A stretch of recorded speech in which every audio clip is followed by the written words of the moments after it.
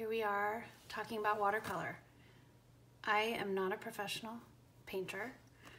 I have really found that I enjoy watercolor painting, and I've started doing it more and more over the last couple of years. This is an old sketchbook of mine that I would just sit down and fiddle around with.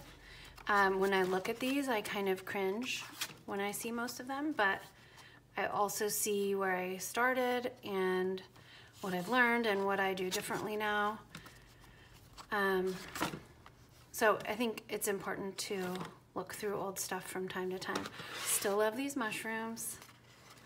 I still love these poppies.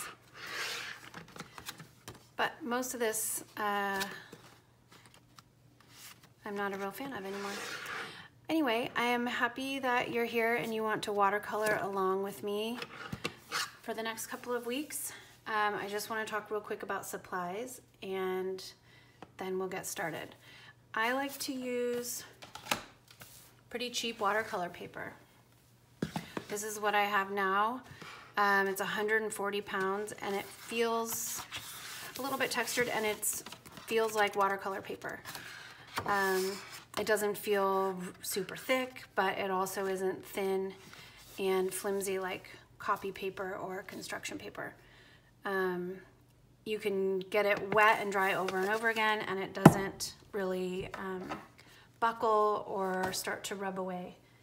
I also use, at Honeybee, I use this thinner paper. It's called mixed media paper. Discount School Supplies sells it, and they call it watercolor paper, but it's only 90 pounds. It still works great for watercolor. If you have some of this, then please just use it. Also, I am gonna put this everywhere I link to this class, that if you need watercolor supplies and you don't have them and you can't get them delivered to you right away, and you're local, just let me know. I have a lot of things I can loan out. This is what I'm gonna use today. It has a little note scribbled on the back from my 7-year-old. And I did get a little grumpy that she used watercolor paper for this note, but I'm gonna use the back of it today. And these are the supplies that you'll need. A cup of water, something to mix in, like a yogurt container lid or something out of your recycle bin, anything that has a little bit of a reservoir for mixing colors.